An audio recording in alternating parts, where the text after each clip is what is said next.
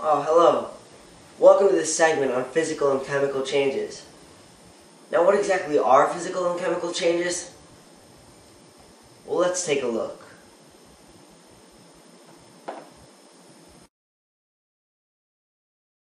Alright, so what is a physical change? Well, here is an easy example. Ripping a piece of paper is known as a physical change. This is because you may rip it, but the paper itself is still paper. Wouldn't you consider this paper? I think so. Now, if you wanted to do a chemical change, that would be a little bit different. And here's why. Because a chemical change is when you take one substance and you turn it into a new and different substance. This is different than a physical change because in a physical change, all you're changing is the appearance, as was shown in the example with the paper. It appears smaller, but it's still paper. Now for the demo on chemical change, you're going to have to wear goggles for safety. This is because that ripped paper will be now lit on fire. Alright, so now we have our goggles, our matches, and our paper. So here we go to begin our demonstration of a chemical change.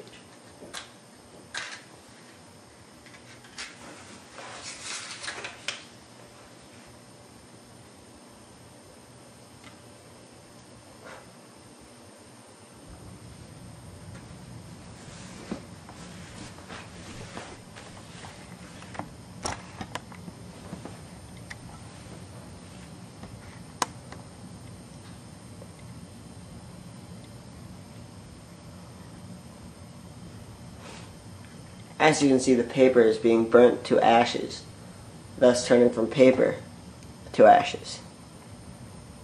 This next example of a physical change will be when ice cubes undergo the phase change from ice to water. It is physical because it is still water nevertheless, whether it is in the solid form, the liquid form, or the gas form. So this will show how a physical change is when you go from a solid to a liquid.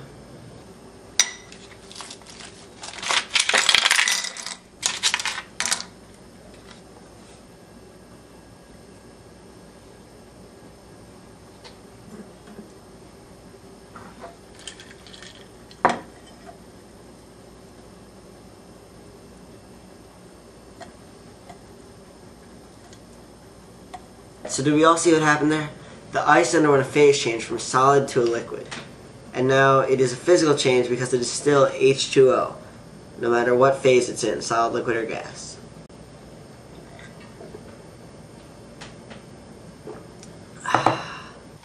In this next example of a chemical change, we will be igniting fumes inside of this bottle to create combustion.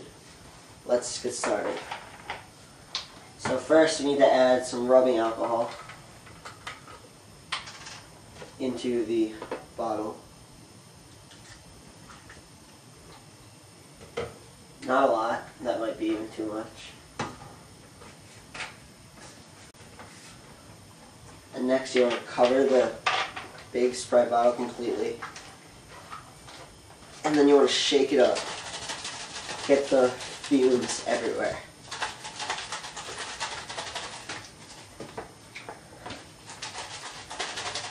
And when you think that it's good, then you want to quickly open it up, dump out all the ethanol, and then quickly dry off the top. And completely dry off the top. And then cover it back up to lock the fumes inside. So now what we want to do, we have the bottle right here. Quickly, we're going to strike our match.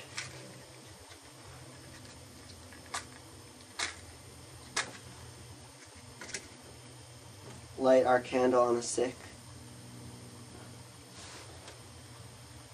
and then quickly undo the bottle, and light it.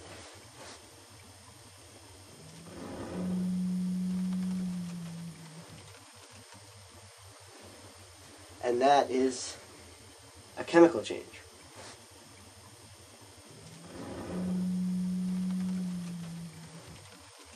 Now that demonstration was just a chemical change, because the ethanol that was in the bottle, it was actually rubbing alcohol. But nonetheless, it was changed and burned from that, and it was produced into vapor, and it gave off some water, which is still in the bottle. It also melted the bottle because of its tremendous heat. You now know what physical and chemical changes are. You've seen examples of both. I hope this was very informative, and I hope you enjoyed this segment of chemistry. Hope to see you soon. Goodbye.